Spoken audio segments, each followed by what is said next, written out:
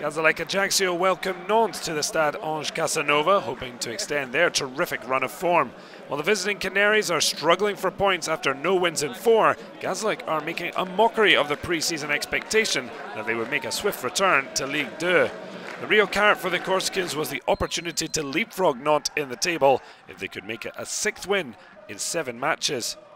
Thierry Loret has done an incredible job on a shoestring budget of 30 million euros for the entire club, not enough to afford one Zlatan, but as GFC are playing above their station with John TSHIBUMBU almost opening the scoring with that marvellous diving header. Well, defensive slip though let Nantes in on goal. Adrian Thompson dragging his effort wide. TSHIBUMBU was determined to score again after opening his Ligue 1 account in midweek win against Montpellier. Jérémie Rieu out-injured Maxime Dupuy deputising, but it was his post that saved him there. Dupuy again watched on as another header flashed past the post. TSHIBUMBU wondering what he had to do to score. Well, 3 games without a goal for the Canaries. Michel de Zakarian's men were trying their best from any angle. Alejandro Bedoya just putting it across, but a terrific save. Nantes have faced GFC before when they spent time in France's 2nd tier. Well, they managed to hold on for a 2-1 win at La Bourgeois. The game unstuck at the Ange Casanova. 3-1 just over 3 years ago. As the game edged towards the hour mark, Nantes had gone over 350 minutes without a league goal. But a swift counter-attack changed that.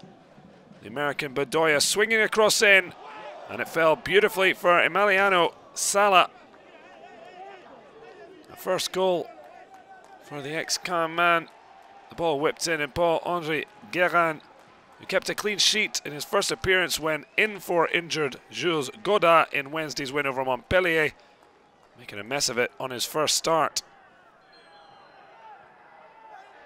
GFC, to their credit though, didn't let their heads drop. David DUCOURTIOUX with a terrific shot.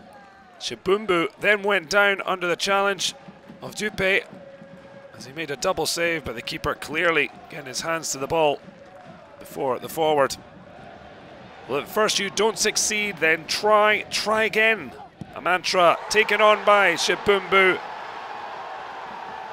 The equaliser coming 3 minutes from time, making it 2-2 for the Democratic Republic Congo international. Wonderful volley. No chance for Dupuy this time.